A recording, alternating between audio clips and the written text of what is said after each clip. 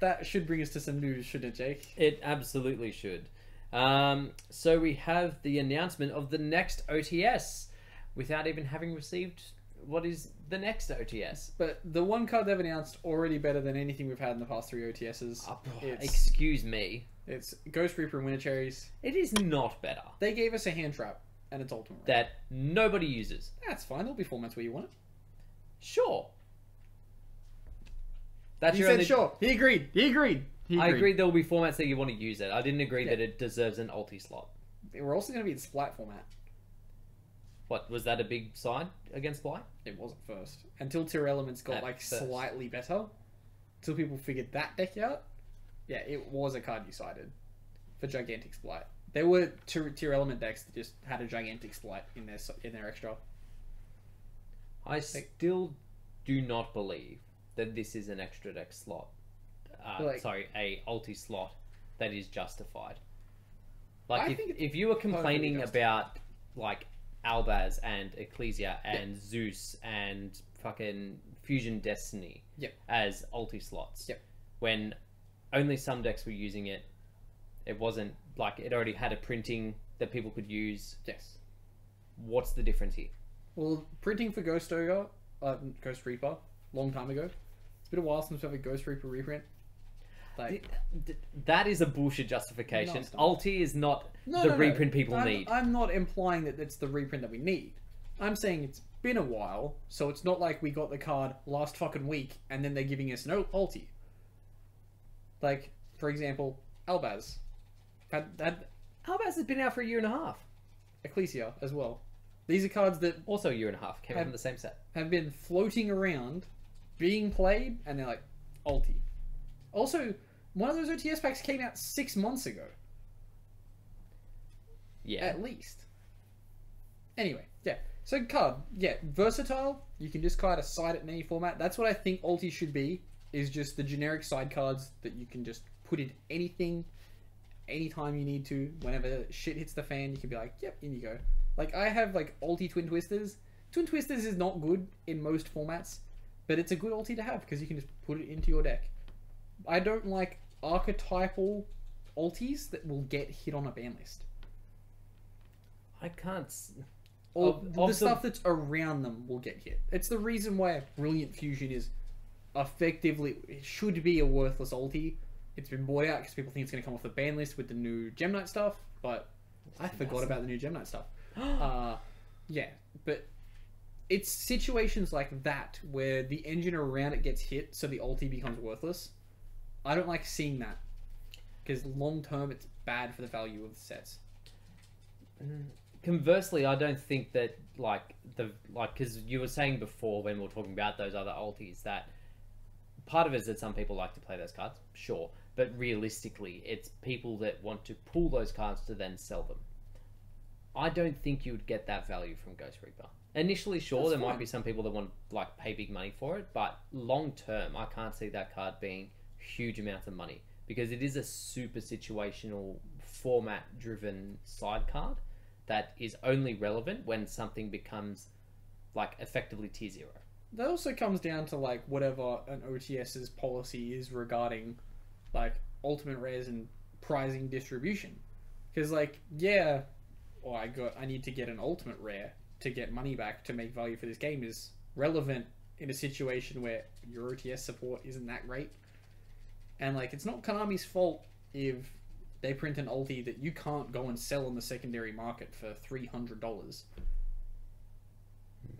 Like, that's not their problem. Their problem is, did we print ultis that you need? Kind of? Okay, here you go. Anyway, I don't think it's a good ulti. Feel free to comment below or I think it's in a good our ulti. Discord what you believe. I'd still much prefer other ultis, but I think this is a good ulti because it's versatile. Look, you can play it in anything. It's fine. That's a good ulti. If it's $40, you'll catch me buying 3. No questions asked. I'm buying $40, 3. I'll buy multiple. That way, if we do get to a tier 0 format, sell. There you go. Yeah, I have ultis. Moving on to other news, we have a new archetype has been announced, following on from Branded. Checking my browser before one. Sorry, a random thing has just come up and I've never seen it before in my life. Here we go.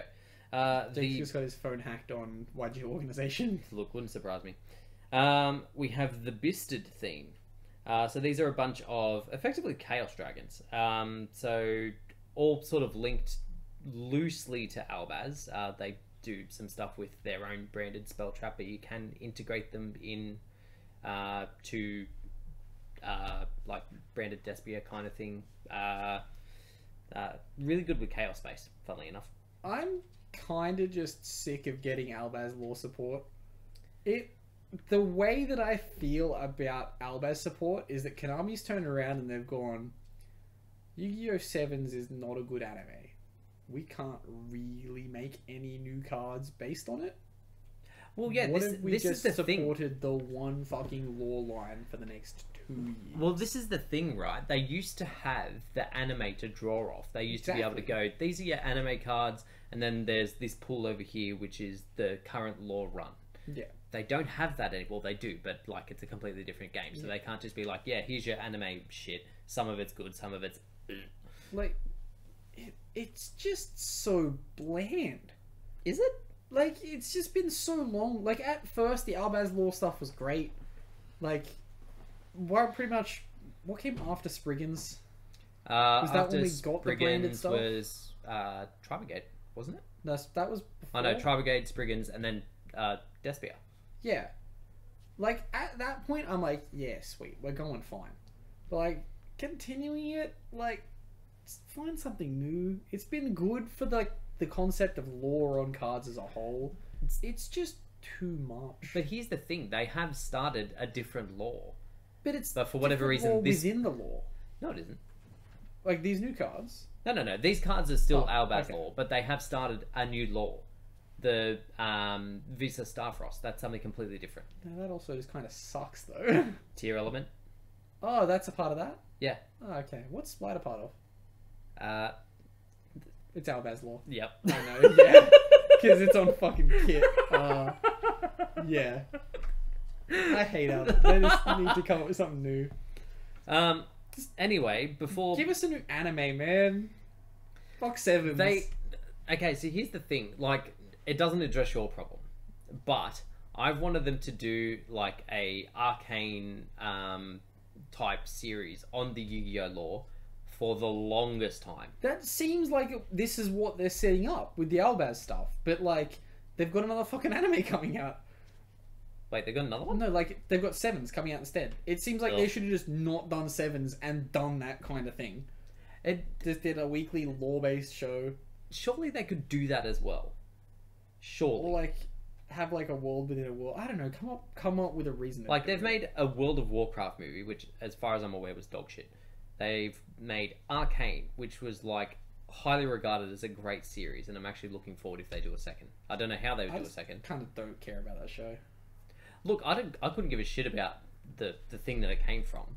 Yeah, that's probably the reason why I just don't give a shit about it. But that's the thing, I didn't care about where it came from, but it just looked like a decent series. I watched it eventually. Granted, I fell asleep 3 times while trying to watch it. But that was unrelated. I just watched it 4 times. Anyway, to swing back to this, banish your dragons. They set the spells and traps from deck. The spells and traps are actually really good. When a card's banished, you can put it back into the deck and draw one. That's either player. So against Flundery, you can start putting their shit back. Put a card from banish back? Yeah. Oh, that's pretty cool. Yeah, just put back the Rubina. Put back Eaglin. Eaglin? Well, assuming you go field spell, reveal, Rubina, which is the general line. Yeah. And then their trap as well is like, if you control the Bisted monster, tribute a dragon, target something and destroy it, and then during the end phase, target if you've got one of the continuous spells in the grave and put it back on the board. It does some things. I kind of like it. I like the fact that it's like dragon support that's semi-generic, and also like you can splash it into your branded. I just don't want to see more branded support. Okay, all right. It's Ben has had enough of the branded support. My brain. We will. Konami, please. It's all right. We will move on. Just come up with something else. At least I'm now gonna say it, and it's gonna be wrong. There's not fucking Splight stuff that says summon Albaz from deck. No, because the Splight stuff is like when Kit and the other Spriggans and stuff went off to another world. That's where they started fighting the Therion. Because Therion is technically Albaz lore, but it's like a spin-off series. It's just so much. Like, remember when they used to do lore blocks on a year? And they'd do like a year of lore, and then they'd change it? Look, I'm getting way too engaged in Yu-Gi-Oh! Lore. I'm not normally big on Yu-Gi-Oh! Lore. I'm just sick of just getting the same stuff. Look, it's fine. It's fine. Look, we'll move on from the Bistic because I know it's upsetting you. It's upsetting me a lot. We move on to a new Ecclesia. I thought that was an Abystic card. I thought that was included. No, it isn't. This one super similar to the last Ecclesia that we got. If you have Albaz on field or grave, special summons itself. But this one's like a quick poly on turn, off turn. So during the main phase, fusion summon, and then like the other Ecclesia, if there's a fusion in the graveyard during the end phase, she bounces back to hand. The weird thing that I've found, and it's happened 3 times now, is they keep giving Albaz tuners. Ecclesia, the second Ecclesia, the whatever it was, the Virtuous. I understood why she was a tuner because she did things for Sword Soul. I get that. Oh, that one. Okay. Yeah. Oh, yeah. Sorry. I think she's still called Ecclesia the Virtuous. She's just not Dogmatica. Okay. I think she's like Amazing Ecclesia or some bullshit like that. Anyway, I should sell mine. I just have them sitting on my desk. They've been on my desk since I stopped playing Sword Soul 6 months ago. Well, I had one and was planning to buy a heap because I was like, oh, this will come up in branded. Hasn't. No. Nope. That's the reason I kept it. Hasn't. And they're still worth money. They're like $60 each or something. I should sell it tomorrow. Yes. Available for purchase from NolanTCG. Circling back to my point. So that one I understand because it's to do with Sword Soul. Yeah. Then they gave them another tuner in the structure deck, which I've not read. I don't know what it does, but it's also a level 4 spellcaster tuner. And now this one's a tuner that does a fusion summon effect. Is Albaz getting a synchro? Eventually, they'll get a synchro and it'll say during the end phase, this card was sent to the graveyard, special summon Albaz or a Sword Soul from deck. I don't understand it. I'm impressed. Now that I've come up with that card, I'm impressed that doesn't exist already. I was surprised it doesn't exist either. Yeah, I thought there would have been a random Sword Soul thing because they've done that with literally every other archetype. Yep. We just get Sword Soul Albaz the Victorious. And he has an effect that lets you slap your opponent in the face. And then in end phase, if he goes to graveyard, you special summon Albaz. Her mother was a hamster. Opponent calls judge. It's like, judge, it says it on the card. He's like, yep. And then the judge also slaps your opponent. He's like, sorry, I just want to check that it resolved properly. Oh, sorry, declare the slap. Alright, now we will actually move on from Albaz lore. We have some Furhire support. It's actually not bad. Have you... I've read it. I appreciate it. But it doesn't get around the fact that Furhire stuff says negate. Do not destroy. Yeah, true. It doesn't actually negate anything. Yeah. Which is actually, like, kind of annoying because their Link 3 gets pluses if something's destroyed. Yeah. Like, it's also just kind of weak. So, like, yeah, if you negate something, it's like, oh, cool, it didn't get destroyed, it just attacked over me. Oh, no. Yeah, look, it gives them the ability to set up a more, like, consistent turn 1 board. That's the main thing about it. Yeah, these cards really good for Furhire consistency. Just not that good. Like, Furhire, it doesn't fix Furhire's problem. Like, I really enjoyed playing Furhire when it came out, and it's just doesn't stop your opponent. Like, it interacts with your opponent, but it doesn't stop your opponent. It's really the kindest of the decks that are out there. Yeah. It says no, but it doesn't say no. It's like, no, don't do that. Please don't do that. Please no. And then your opponent's like, no, I attack. Boop. Yeah, look, I appreciate the fact that they're giving some older decks some support. That's always nice. I also appreciate it. However, just give them. I guess it's tough to make for hire busted because you can't go back and write all those cards, and you can't just turn around and be like, well, they should just print the same cards but better, like I'm doing right now. But yeah, they need either a counter trap that does something that's really easily searchable, or yeah. But I don't really want them to get that though, and it's not because they don't deserve it. Sure, give them something, but I feel like a counter trap is like always their go-to response when a deck just needs something. Realistically, that Link 2 should have searched like a Salamine Great Roar. Well, the starter one searches a spell and trap. Like, beat? No, the new one. They've got the Link 2 and they've got the little Dino Dude. Oh, okay. Well, little Dino Dude should search a trap card. The trap card should say, destroy one card in the field for each fur hire you control. Oh, that'd be busted. Well, yeah. You need something to make that deck busted. Yeah, I think that should be the support they get. Use my ideas, Konami. And then pay us for it. You don't have to pay me to send me product. that would be also nice. Yeah. And then finally we have a V-Jump promo that has been announced. Can't wait to get this V-Jump in 5 promos. years. You never know. They've been decent at releasing them in like a timely manner. But they just kind of sneak them. They don't make a big deal about it, and you're like, "Oh shit, that released." Well, okay. Yeah. Look, for the most part, they've been very blasé, like kind of shit. Ever since they stopped giving them to America first, they've been terrible. It's kind of good that they don't just give them to America first, though. I appreciate that we get them at the same time, but at the same time, make them better.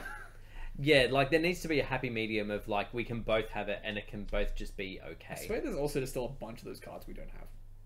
Yeah, probably. Yeah. But the new one that has been announced is Green Ninja. Green Ninja? Green Ninja. Green Ninja? Green Ninja. We don't want to get sued. No. Yes. I'm surprised I haven't like capitalized the E's. Green! Green!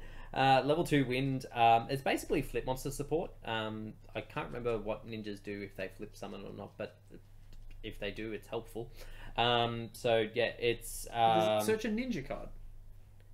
No. What it does, basically, if a monster special summoned, target one of them and special summon it and flip that monster face down. It's to your field. So yeah, it's not a hand trap to like foolish. I mean, Book of Moon your opponent, which would actually be really good if it did that. Fun. However, and if it's sent from the hand or field to the graveyard, target monster on your field and flip it to face up, attack or defense. Okay. So like, does it not work in Penguins? And can you not? It could work in Penguins. Can you link Penguin Ninja and this card into Hanzo Link 2? Potentially. That'd be funny. Potentially. If the Great Ninja Link 2 requires 2 ninja monsters and you go oh this my God, and does Penguin it? Ninja? Oh my God. Oh my God. Penguin Ninja deck? Oh, please. That'd be funny. I need to find out now. Where's the link? But what's it called again? I think it's like I don't know, Tanzo maybe? I'm just making up names that are in that archetype. There is a ninja Grandmaster link. something? Here it is. 2 ninja monsters. You can make it in Penguin. Penguin Ninja! Lachlan, get onto it. Penguin Ninja and Grin Ninja. No, not that. Sorry, Green Ninja. We don't want to get sued. Yeah, look, that's... Other than our brilliant idea of mixing the 2 amazing archetypes of penguins and ninjas together, not a great deal of application for it, but you know what? It's flip decks. They need all the help they can get. Ninja's never been better. Hey guys, it's Jake here from Cowboy for Game. Thank you so much for watching. If you've liked what you've seen today, check out the description below. You'll find a link to subscribe to our channel, where you'll find a heap more content. More content? More content. So much more content. Like what? So much more podcasts, deck lists, and highlight clips like you've seen today. Subscribe.